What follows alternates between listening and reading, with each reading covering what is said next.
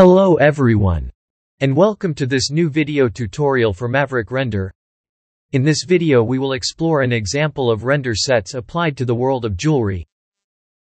A very common question asked by our jeweler customers is how to cut a piece of jewelry out of the render to place it over another background such as a website. Let's nest our ring geometry in a group first. And let's give a render set ID to the newly created group. By doing this, the ring and the floor will have different render set IDs. In the render panel we will configure our output settings and change the file format to PNG. Let's not forget to enable embed alpha so the solid geometry gets cut out. Next we will enable render sets. For this example we don't need the backdrop or the background, so these options may stay disabled. Now let's type in the ID of the ring group in the render set list.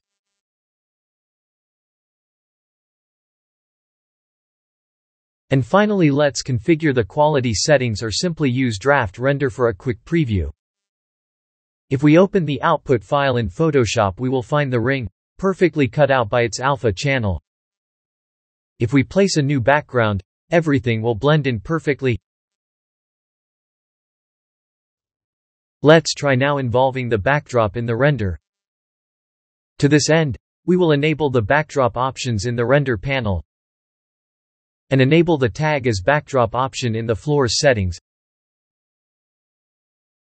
We will type in the keyword all in the render sets list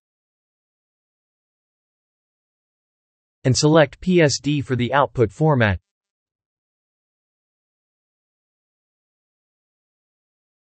Let's run a draft render to get a quick preview again. If we open the output file in Photoshop we will find groups and layers conveniently organized.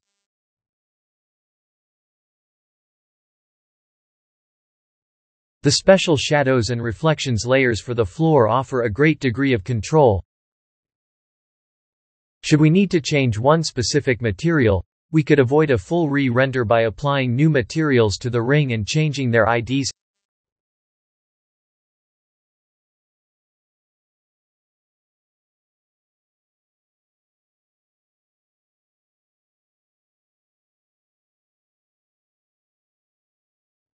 Let's go back to the render panel and switch over to material mode, and type in the IDs that we used.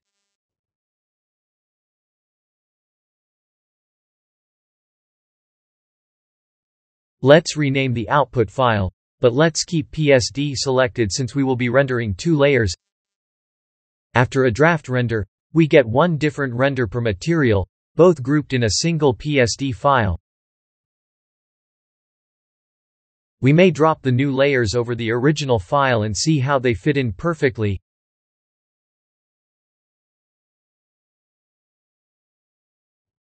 We hope that you will make the most out of render sets. Working with them is very easy, yet extremely powerful. This is all for now. See you in the next video. Have fun rendering with Maverick.